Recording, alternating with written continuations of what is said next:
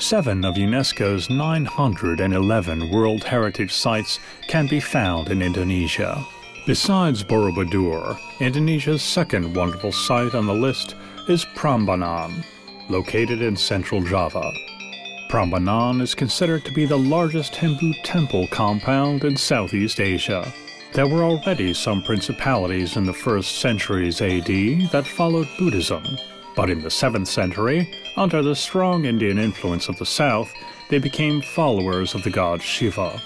Around 780 AD, the Buddhist Sailendra dynasty drove the Hindus to the eastern parts of Java. Memories of the earliest Hindu sanctuaries can be found on the 2,000-meter-high Dieng volcanic plateau. These are single-chamber constructions decorated with statues and reliefs. The breathtaking Hindu temples of Prambanan were built around 850, about half a century later than the Buddhist Borobudur.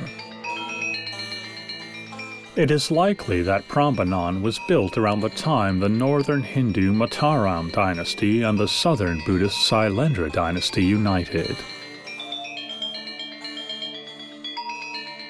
In the countries that were united together by the marriage of Hindu king Rakai Pikatan Mataramian and Sailendra princess Pramod Havardhani, both religions had followers who lived in peace with each other. This explains why both Buddhist and Hindu temples were built in this area at the same time. Prambanan flourished for almost 2 centuries, but when the court moved to East Java, the population and the majority of Hindu believers left the region.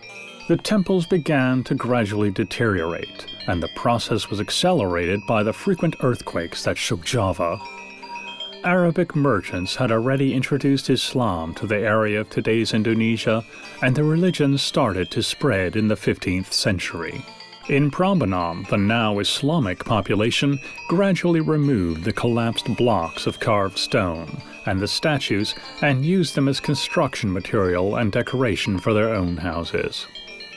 During the short-lived British administration at the beginning of the 19th century, they started clearing away the tropical plants and to excavate the ruins. The actual reconstruction of the Prambanan compound started under the Dutch administration in 1885 and lasted, with short intermissions, for several decades. The main Shiva temple was finished in 1953. Only the least damaged temples were restored, which still had their original foundation stones and the majority of their statues and ornaments. Prambanan and Borobudur were listed as UNESCO World Heritage Sites in 1991.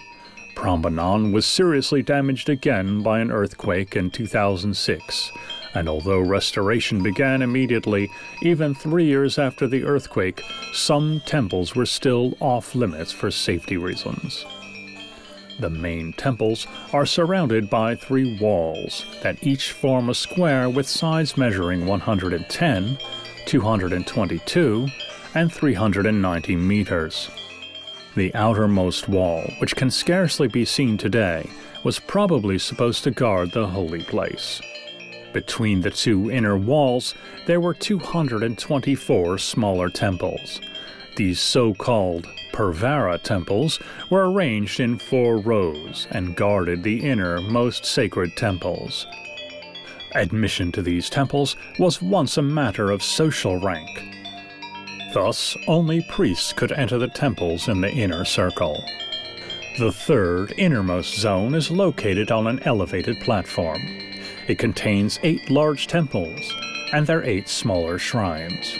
The 3 largest and most beautiful temples are dedicated to the Trimurti, the Holy Trinity of Hinduism, Brahma, the creator, Vishnu, the keeper, and Shiva, the destroyer.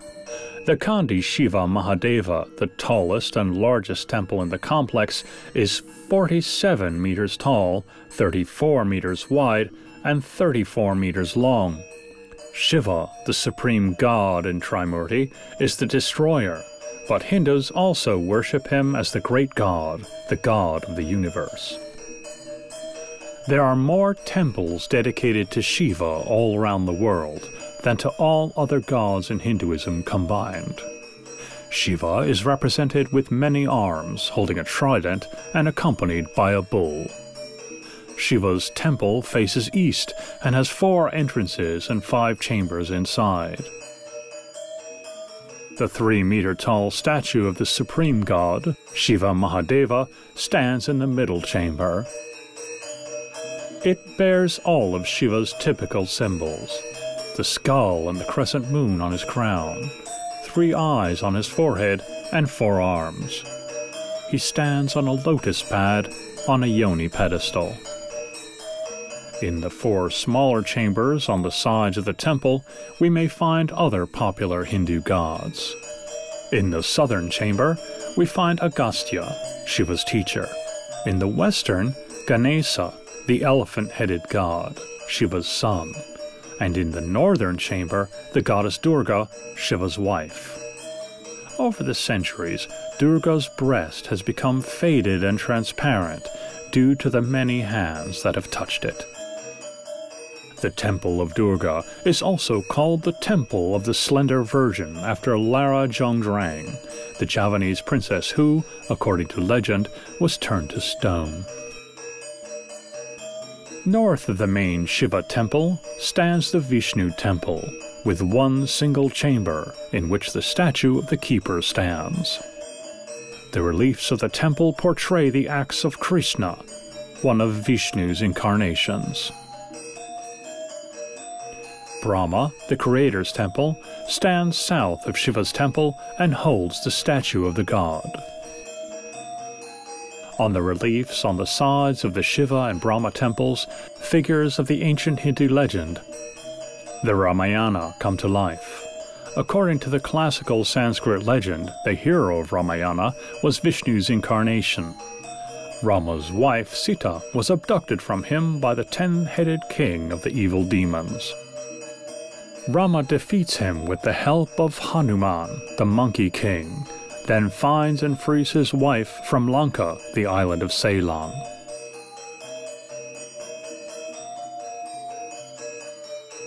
The Ramayana is one of the main themes for Southeast Asian dance dramas and ballets.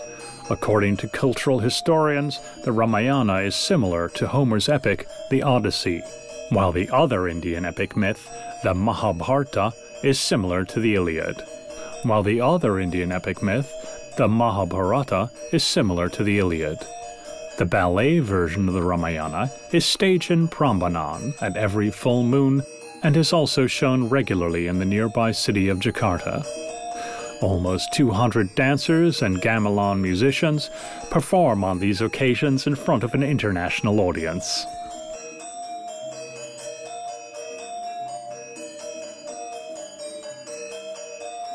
The smaller temples in front of the main temples are usually dedicated to the animals that typically carry the most important gods.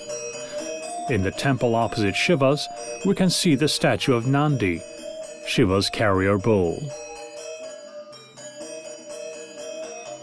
Behind her are statues of Chandra, the god of moon, and Surya, the god of sun. Chandra stands on a chariot pulled by 10 horses, while Surya's chariot is drawn by 7 horses. Brahma travels on the back of the sacred swan Hamsa, and Vishnu travels on the eagle Garuda. Unfortunately, the statues of the later 2 animals vanished from the temples dedicated to them.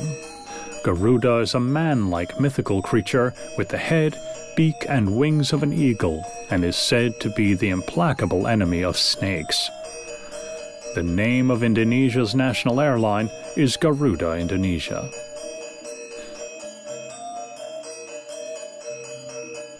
The reliefs here and also in Borobudur represent the same artistic approach: strict realism, in-depth knowledge of the human and animal anatomy and movement, a balance between figural portrayal and ornamental decoration, and the combination of meticulous care and monumentality is characteristic for the artists of the era.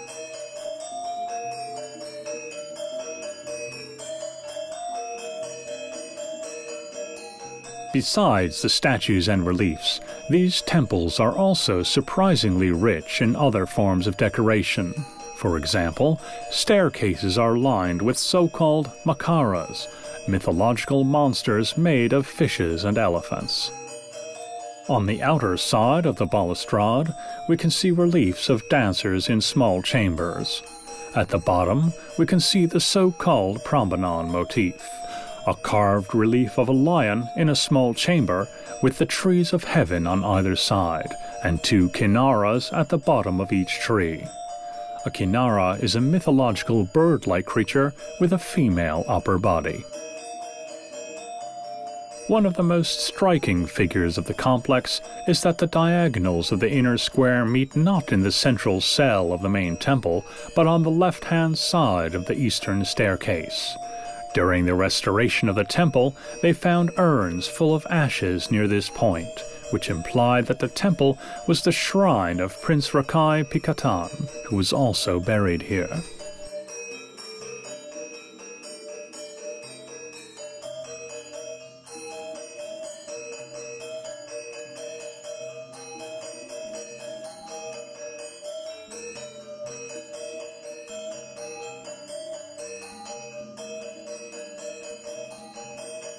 After leaving behind the awesome Hindu temples and walking about a kilometer, we can admire the Candi Sewu, Prambanan's main Buddhist temple compound. On our way, we'll pass by two smaller temples as well. On the 185-meter by 165-meter base area, there were some 240 small vanguard temples laid down in a mandala pattern.